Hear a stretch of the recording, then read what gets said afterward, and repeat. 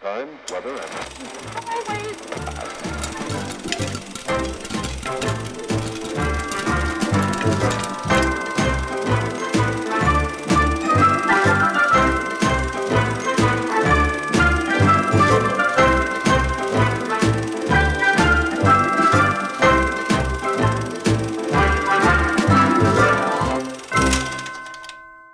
Good morning, everyone. That was pretty good. Mackenzie had already gotten on to you a couple of times. Just checking to see your pulse. Make sure everybody's doing well. We are starting a new series called Christmas at the Movies. I'm very excited. Today that lady right there is excited. The rest of you are like, I'm going to hold my applause till the end. We'll see how this goes. I'm just kidding. Anyway, so we're going to be watching clips from Home Alone. All right, so this is a classic. How many of you have never seen Home Alone? Yeah, I'm going to ruin it for you today. I'm sorry. You're going to watch pretty much all of it, know the ending. It's going to be good. But at least it'll give you something to go back and watch. The reason we do this, something like this is because I want you, because during the holidays, my family, we love to watch Christmas movies, you know? And what I've learned to realize is that sometimes during Christmas, many times you can get going so fast and making all the plans and arranging all the things that sometimes you can actually leave Jesus out of Christmas. Right? You can actually get to a point where you're just watching movies and having so much fun, you actually forget to implement Jesus into Christmas.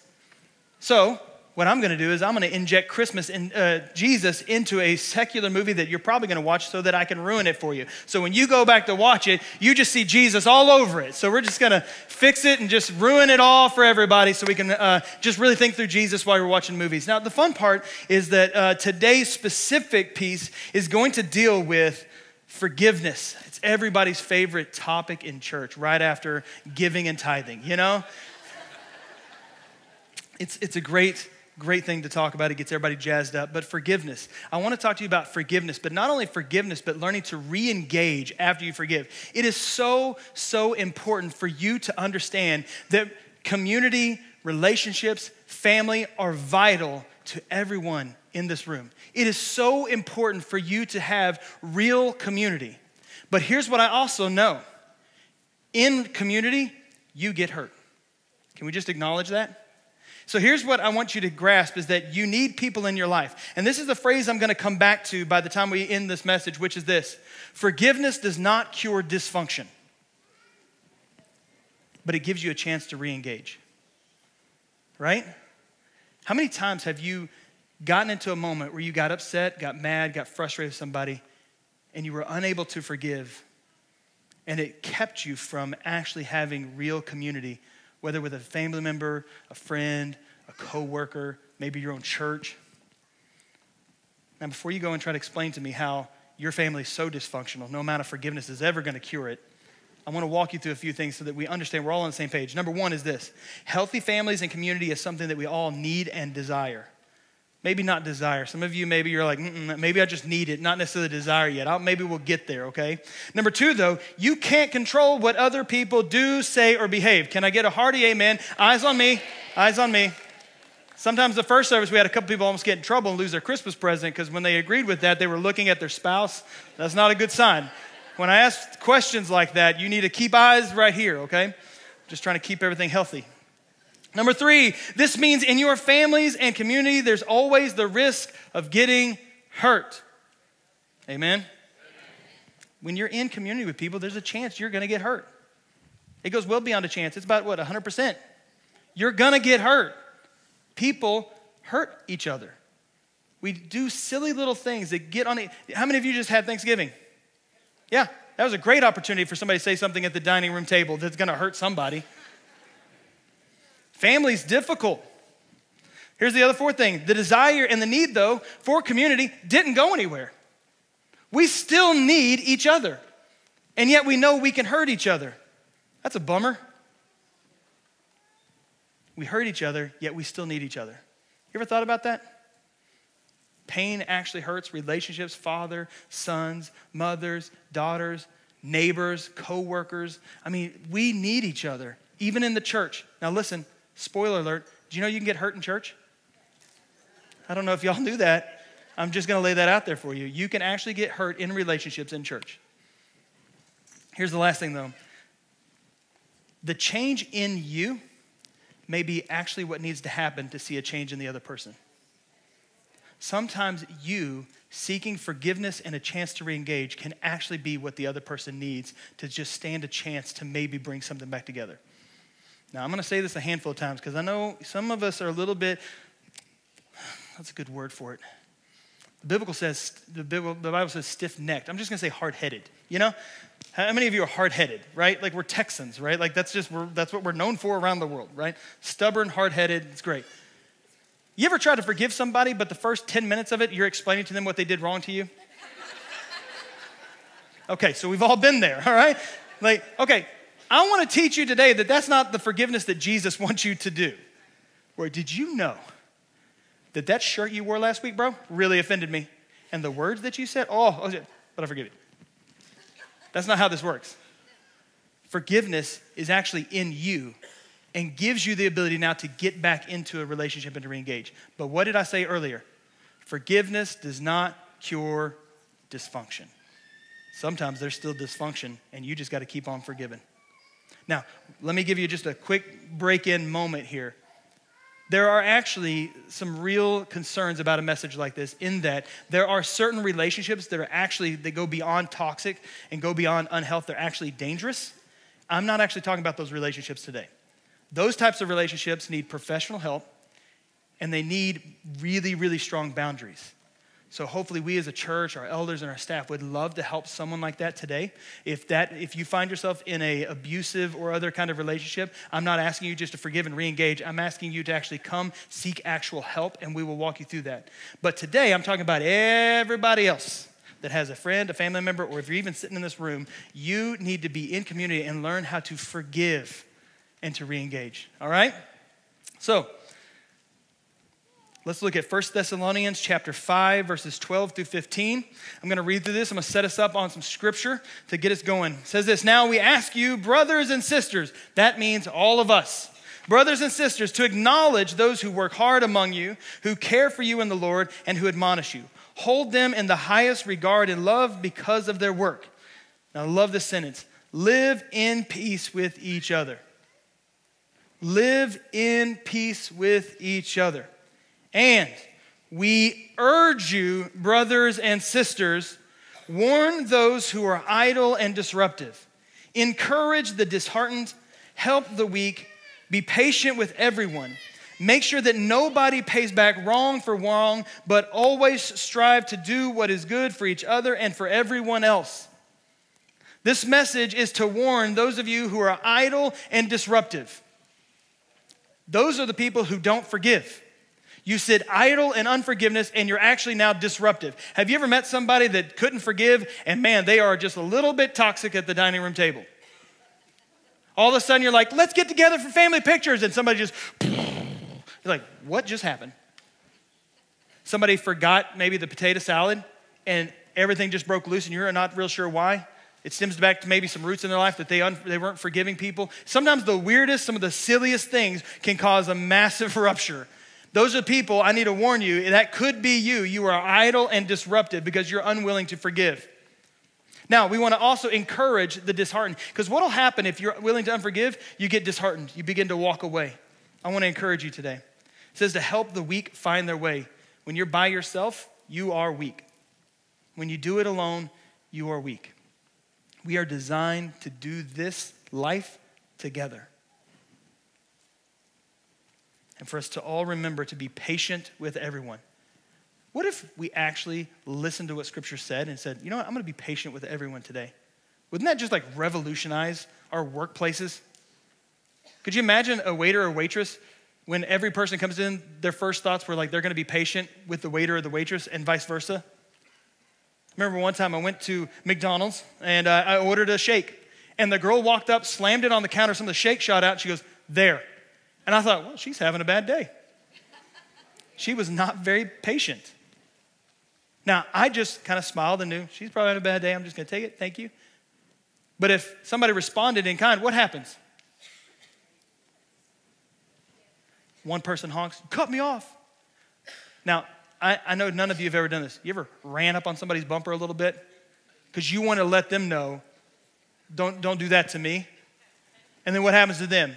They get cut you off. And listen, what it is about losing patience with each other and we just like tick for tat and we just keep getting worse, like it just keeps going.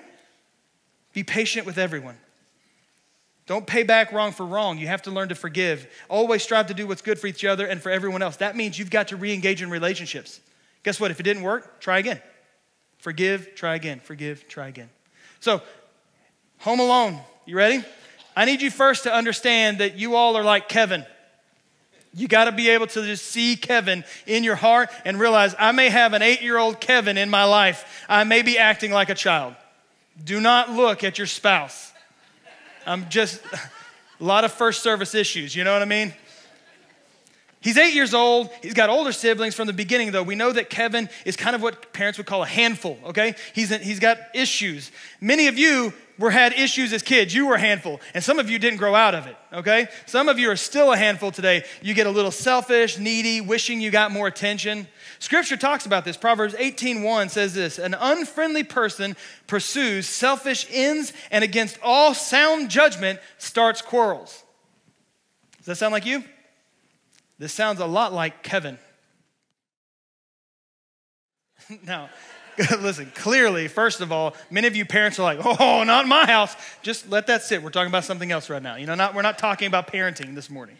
What we're talking about is Kevin's relational maturity is actually pretty low, isn't it? The way that he responds and acts and lashes out and does whatever he wants, his own behavior is already creating issues.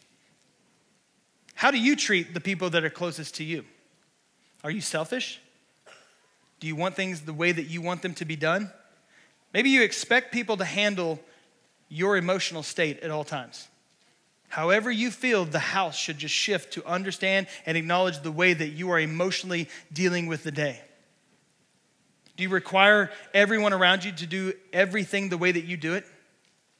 You mow the yard the way I mow it. You cook the food the way that I would cook it. You vacuum the way that I vacuum. You drive the way that I drive. Maybe you assume they actually know your love language. This happens every year at Christmas. They know exactly what I want. Did you tell them? No, but they will know. Like, don't put yourself in that situation. That's just not good. Sometimes you have to tell people, I would like for you to hold my hand when we walk into a store. Sometimes you have to tell them, hey, I would love it if you would partner with me and help with me and serve. I'd love it if you just be quiet and sit in the living room. Do we tell our partner that's what we want? No, they should know. Relational maturity is a little bit low. Maybe you expect everybody to spend money the way that you want, to parent the way that you want, to eat at the restaurants that you want, to rest the way that you want to rest. Maybe you actually even want them to have faith the way that you have faith. A lot of couples experience this problem of like one person expects the other person to live out their faith the exact same way. And we put pressure on each other. It's just a relationship maturity says we don't have to be the same. We can have grace for each other.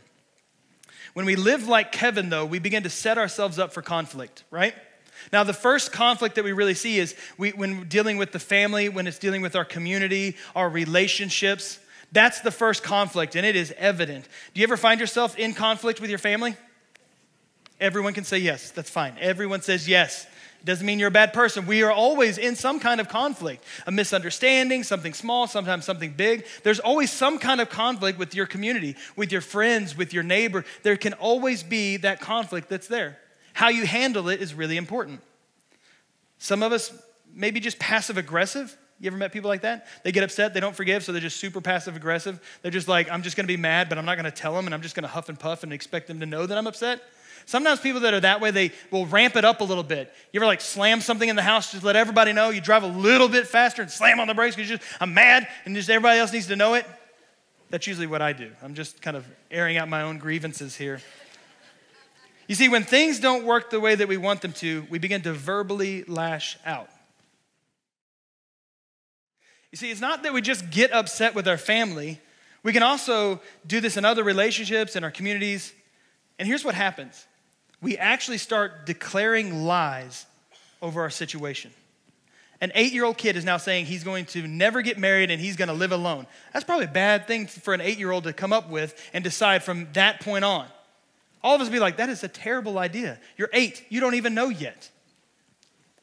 But we do the same thing. We declare lies in our life. We say that, man, if I wasn't married, or if I was married, if my kids were like this, or if my coworkers were better to me like this, we create these lies in our life. Not only do we create lies, we listen to lies. You see in the movie, Old Man Marley, y'all know Old Man Marley, the guy with the snow shovel, clearing off the snow with the salt? He's going to represent for this morning community. Even more specifically, I want him to represent connect groups in church. When he represents community and groups, we begin to believe lies that even other people speak about that. In this clip, Kevin is learning about Old Man Marley and how he should be scared of him. I feel like I have seen families literally do that in the lobby looking at the Connect Groups board. You know what I mean? I'm not going to that stranger's house. I don't know what they did. But we begin to build up these lies and this thought process that keep us out of real community with people, right? Like, I don't know what your lie might be, but I'm sure you've believed something about, I'll never trust people. I never want to talk to that person. And like, ooh, they just look scared. They live in a bad part of town. I don't know if I ever want to go over there. We do this all the time. We believe those lies. We even perpetuate them and share them. That's probably been you. The idea of getting into a group with other people to have real community, they're lucky I show up at church. It could be, though, that you actually have wounds in your life that make lies like this easier to believe, right? Could it be that relationships can be scary sometimes? They can be nervous because you don't know what's going to happen. And all that really does actually stem back to a moment where you got hurt, maybe in some kind of relationship, some kind of pain that you've just allowed unforgiven to just exist in your life. Like Kevin, you may have had similar experiences with friends or family that caused a wound, maybe even like this. You see, if we don't invite God into moments like that in our lives to get actual healing so that we can learn to forgive, the inevitable is going to happen. We end up believing the lies, partner with the lies, and find ourselves removed from any kind of real relationship. And when that begins to happen, you actually start to believe it. You know, I've had more than one person tell me they hate people. I've had people say you just can't trust people. And yet, from the very beginning, I told you, like, there is a really need and a deep desire for us to actually be in community with each other.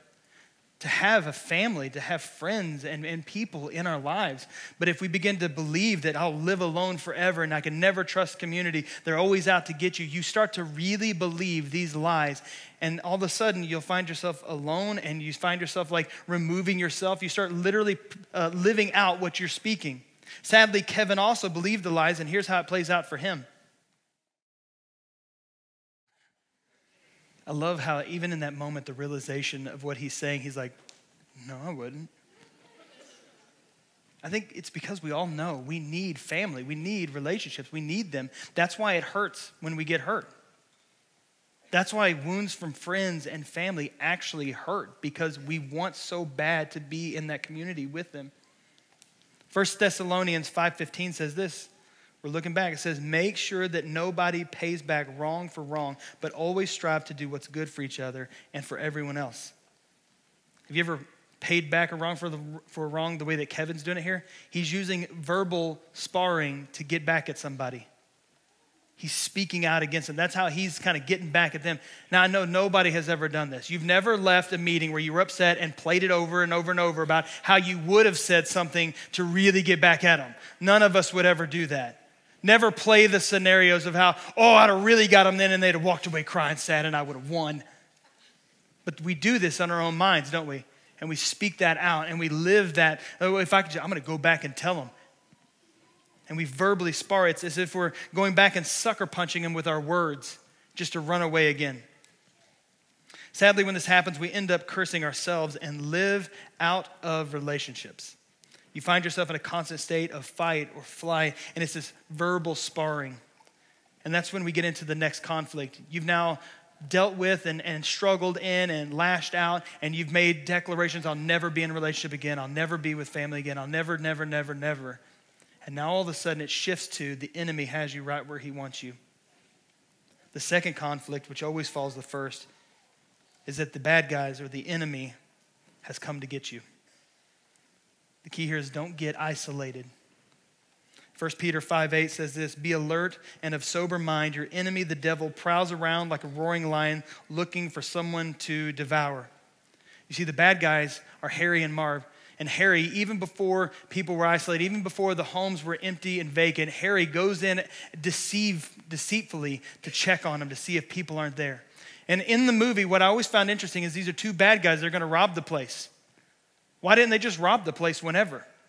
Why not just wait till they were all asleep one night, sneak in and steal whatever they want? Or when they, maybe, why not do that? It's because an isolated home is an easy target. But guess what? An isolated person is also an easy target. You cannot be isolated. Kevin is on a path of isolation, away from family, away from friends, away from community. I mean, just the night before, right? Kevin is literally praying that he no longer has a family, speaking out against them, believing lies about community, and then all of a sudden he wakes up and nobody's there. We do this in our life, don't we? We verbally wish that we were all alone, that we didn't have to deal with all that drama and trauma and pain and all that other stuff. And then we wake up one day and realize, I don't have any friends. I don't have any people around me. My family doesn't want anything to do with me. I never was able to forgive them, and now I'm by myself. Here's the other part. We got there because it was dysfunctional. You, them, everybody was living in dysfunction. But again, remember, as we're talking about forgiveness, forgiveness does not cure dysfunction. Forgiveness is just another chance to get back into relationship and re-engage. Have you ever wished your family was different? You ever wished your friends were different?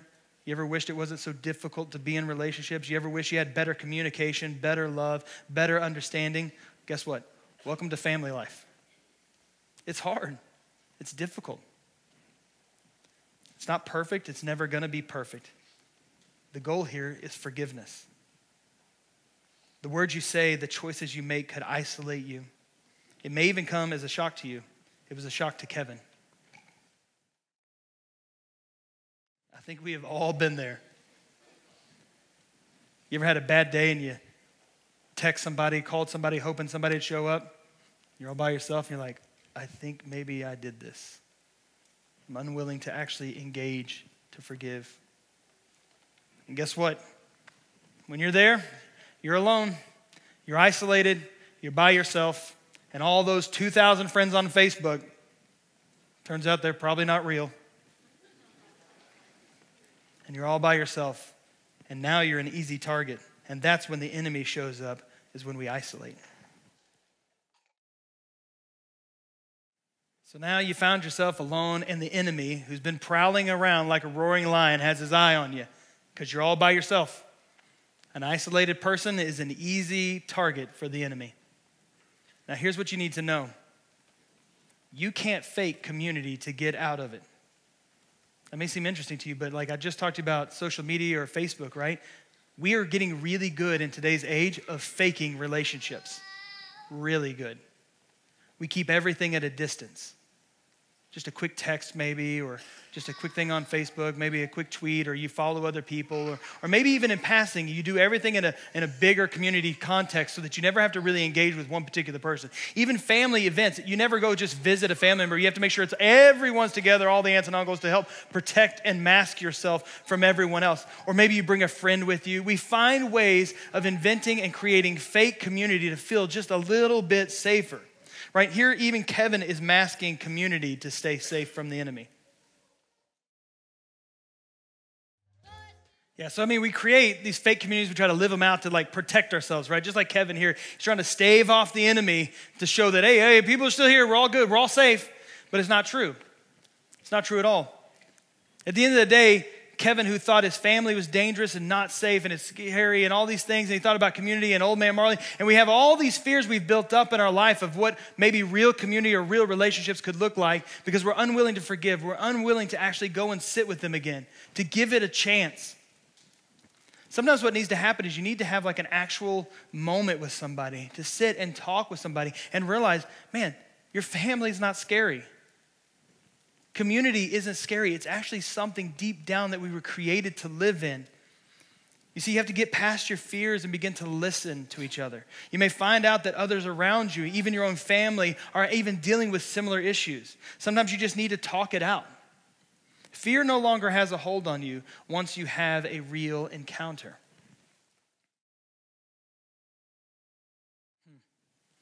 It's a pretty cool little encounter there. Kevin's actually meeting a Connect group leader in a church. You can say hi to me. You don't have to be afraid. Sometimes we treat it like that, right? We treat family and friends like that. We're kind of afraid of them. We don't want to say hi. We never want to get around them. We just find ourselves distancing ourselves. And then I love this conversation, how he starts to realize he actually loves his family. He needs them, but it's complicated, is what he says. We have complicated families. Some of you even have dysfunctional families. I'm not preaching a message that's going to cure that. What I'm telling you need to do in your heart and in your life is learn how to forgive them so you can connect. Give yourself another shot. Give them another shot. Maybe, just maybe, your steps to freedom, your steps into forgiveness will give you guys a shot to come back together and have real relationship. You can't fight it. The relationships that you need.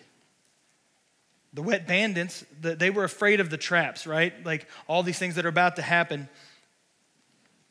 No, they were actually afraid of the people. They're afraid of people being there, but with Kevin all alone, they knew we can get him. Remember, the bad guys, they realized that an isolated home is an easy target. The devil realizes an isolated person is an easy target. I know that you guys can make plans to try to protect yourself, to guard yourself. We stay home during the holidays. We take jobs that allow us to work from home or away from other people. We shy away from churches, Connect groups. We shy away from anything that puts us into the public. We might even make plans to eat with someone, but we do it in public to make sure it doesn't get too deep. Kevin also had plans, but they seemed a bit childish. It'd be so much easier to live by yourself, isolated from community, not having to deal with family. And often you try to execute plans to keep yourself from having to deal with it, but the enemy is always right there. The enemy always finds a way. And your weak plans made in isolation are never enough. You see, like Kevin, we just keep at it though, right? We keep dodging the enemy as best we can, running from room to room, trying to stay ahead of him. But ultimately, what let the enemy in the house is what's going to keep you running. Isolation. Ecclesiastes 4:9-10 says this: 2 are better than 1 because they have a good return for their labor. If either of them falls down, one can help the other up. But pity anyone who falls and has no one to help them up. What if we actually believed in this verse? When it came to family and community and relationships, what if we actually believed in this verse that 2 are better than 1, that we should be together? That we should pity anyone who falls and has no one to help them up. That's where in Thessalonians we talked about like go help the brokenhearted when they're alone and have no one to help them up, when they have been rejected by community and we know that they're isolated, that we should go and engage and lift them up, build them up, help them to find someone. Maybe you today are hearing this verse and you're trying to think of all the reasons why it's got to be proven wrong, but what if you actually believed in what Scripture has to say, that 2 are better than 1? If you believe this verse, you'd realize you can't do it alone at church, that you need to talk to your spouse.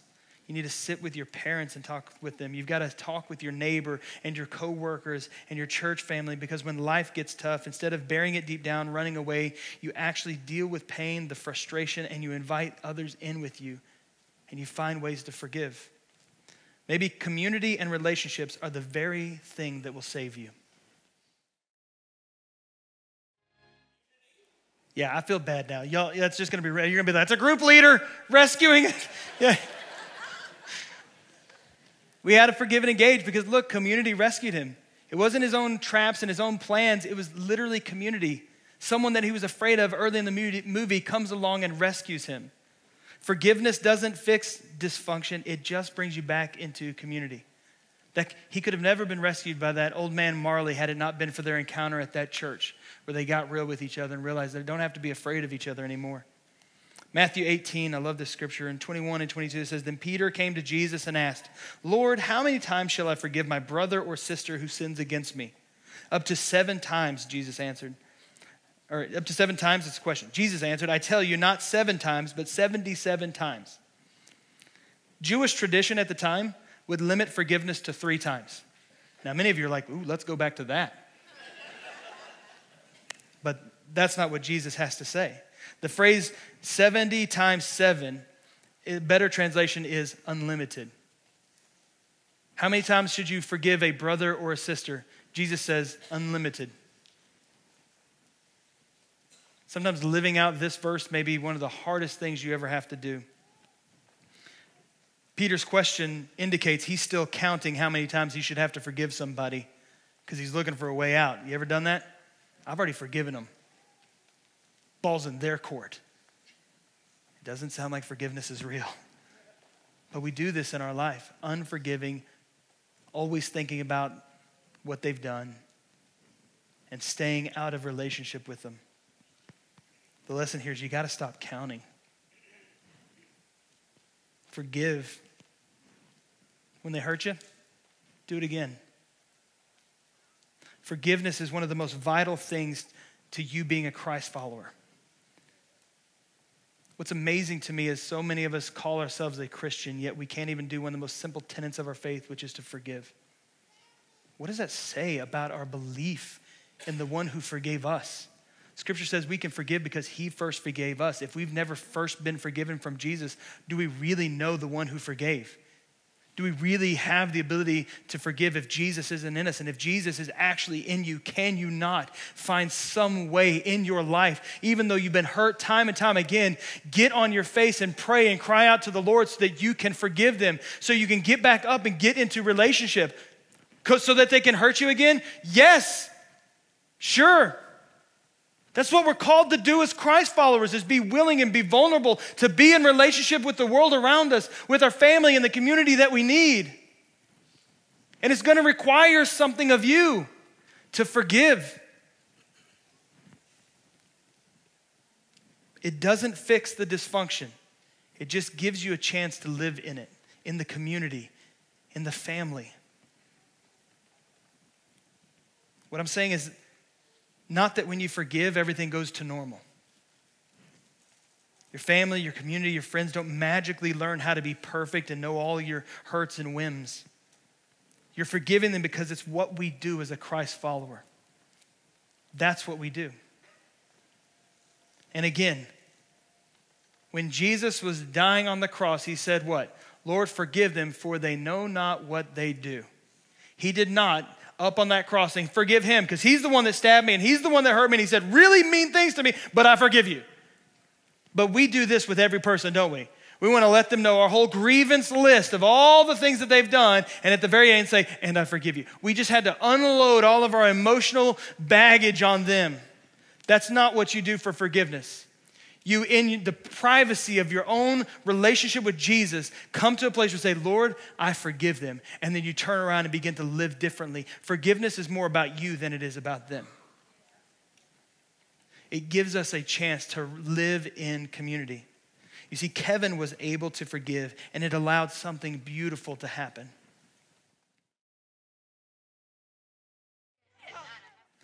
Here's the deal. Family requires forgiveness. Friendship requires forgiveness. Community requires what? Yes. We have to learn how to forgive and to engage with them again. Colossians 3:13 says, bear with each other and forgive one another if any of you has a grievance against someone. Last part, it says this, forgive as the Lord forgave you. You can extend forgiveness because Jesus forgave you. We all need each other, and this requires us to learn forgiveness and how to re-engage with one another. So here's my challenge. Don't let this Christmas be wasted with you not living in forgiveness and engaging with those family members in your community. I want you to stand up this morning, and I'm going to pray over us. That, man, when you leave this place, that you will learn how to forgive, that you will learn just that you need to re-engage with the people around you in the family. We're gonna have a prayer team back there at the back banner. If you need prayer for anything in your life that you need, if you need healing, if you just need some peace, if you need to just get better sleep, whatever it may be, we want to pray with you. But this year, let's be a church, let's be a people that learn how to forgive and extend that to our family and our friends. So Lord God, we thank you for today. We thank you for the opportunity to come and just worship in your house. We thank you, God, that your presence showed up today. God, we thank you for movies like this, that we can just find even forgiveness and healing and all sorts of great, amazing things in them. That, Lord, you are always speaking in every situation around us. And Lord, I pray that today, no matter where we're at, Lord, we would be able to forgive, that your Spirit would move in our lives, that you would draw us into this healthy and whole place, God, where you help us to step into real forgiveness with our family, with our friends, God, that you would allow for us to break the lies and to believe what you have to say. And we believe all this in Jesus' name. Everyone says, amen. You guys have a great week.